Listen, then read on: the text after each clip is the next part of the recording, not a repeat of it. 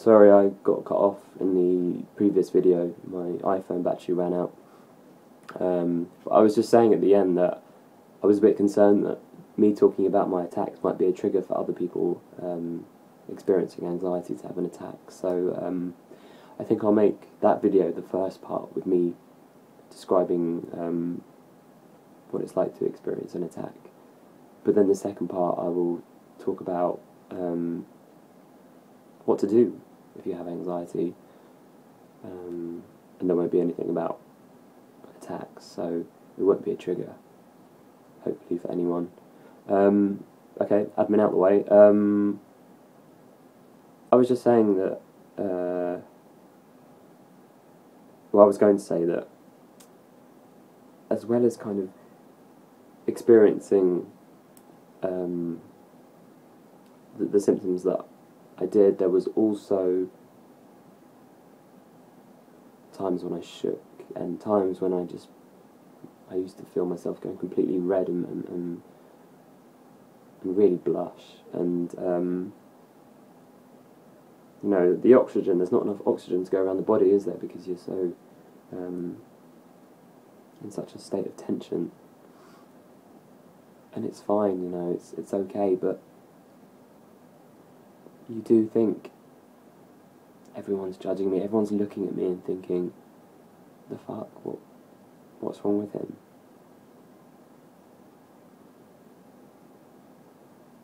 And you just feel you want to the ground just to open up and swallow you in.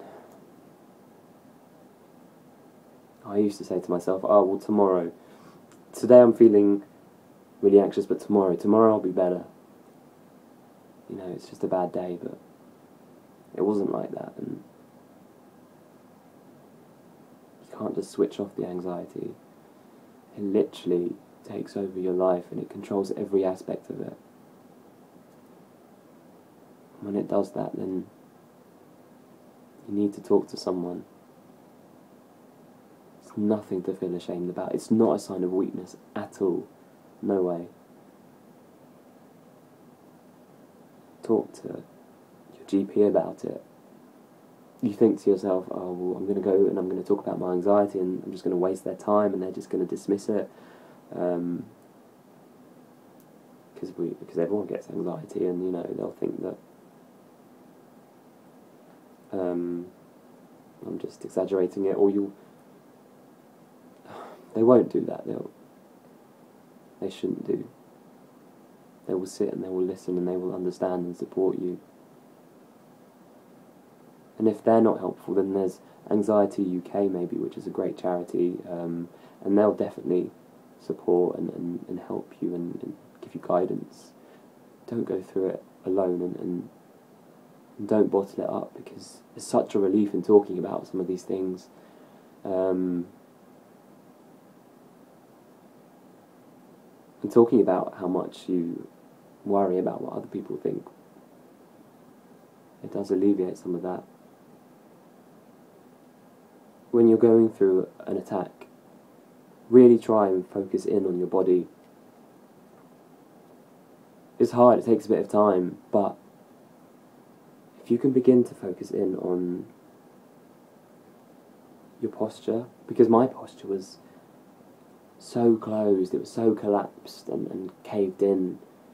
You know, like a tortoise, when a tortoise is fearful, they duck into their shell. I just wanted to close up, and I tried as best I could with my posture, and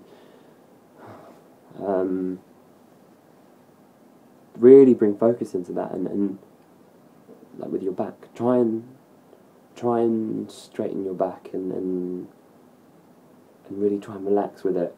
Picture a mountain in your back, and maybe that image will strengthen it, and you'll release some of the tension flowing through it. And then your hands as well, you know, your hands will be really tense. Maybe I used to grab onto something like a pen or the phone, and I'd hold it as tight as I could as a kind of safety, and try and release that, release the pen, and release the grip that you have maybe, and your feet. Really feel your feet on the floor and feel how grounded you are. You know, no amount of anxiety is gonna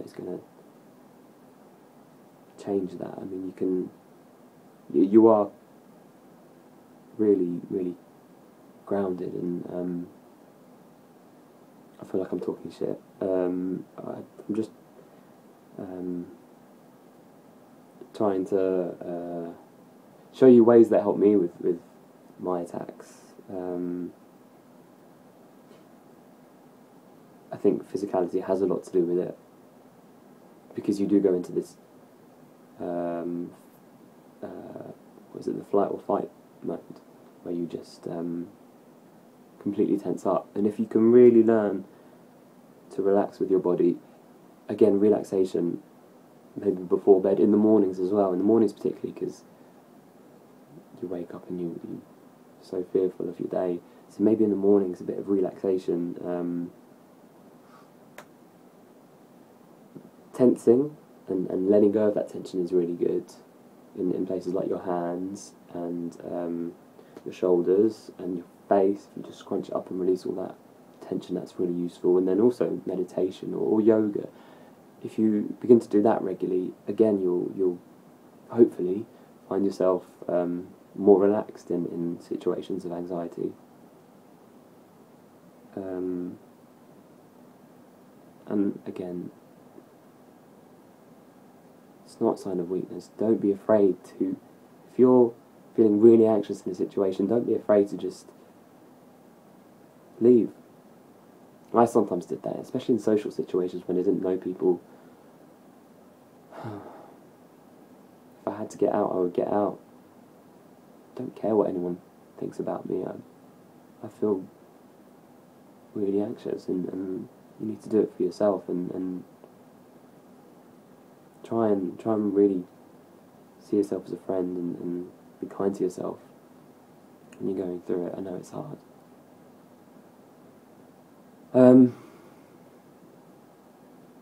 Yeah, I hope that might be helpful to some people. I feel like I've waffled on and, I don't know, talked a lot of crap, but